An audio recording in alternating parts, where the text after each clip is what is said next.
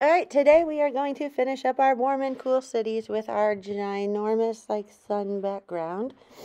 It should look something like this. If you did warm color buildings, you're going to do cool colors for your background. And the same goes for the opposite. If you did cool color buildings, you are now going to use your warm colors in the background for your sun.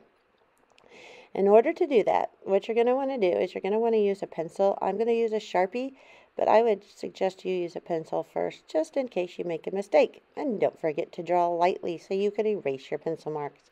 Figure out where you want the middle of your sun to be. It could be right in the middle of the paper. It could be on the sides. Kind of start your first circle anywhere you want. Any circle that you do after that probably will end up going behind the buildings. So I just start drawing my circle, and as I get to the building, I just skip to the other side and continue my circle. So I kind of go down, skip around the buildings. Don't want to draw right through them. And it's not going to be a perfect circle. That's not what we're looking for.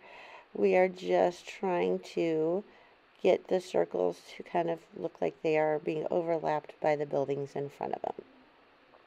Now once you're done drawing that in pencil, trace it in Sharpie, and then what you're going to do is you're going to use your watercolor paints, and you're going to use the three colors that are the opposite. So since I used warm colors on the buildings, I am going to use the cool colors on the background on my sun. The cool colors are green, blue, and purple. So I'm going to be trying to be very careful not to get them on my buildings that I've already colored in front. So what I'm going to do is I'm just going to kind of keep continuing to go around and paint using my cool colors. Now, when you're using water paints, the paint stays wet for a while and it can kind of bleed. So you're going to be very careful, like where I have that blue around that green that I've just painted, it might bleed into the other one since it's nice and wet.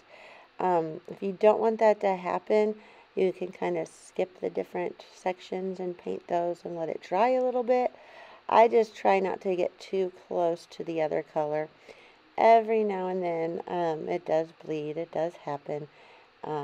Sometimes if you blot it off with like your washcloth, it might kind of fix it.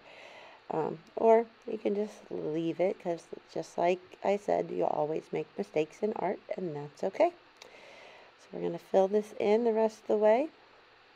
And like I said, if you did cool color buildings, just make sure your background is warm colored.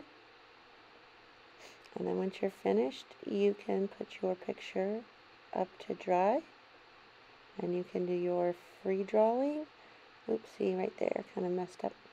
You can do your free drawing or you can do your hidden picture when you are all done. Can't wait to see your work.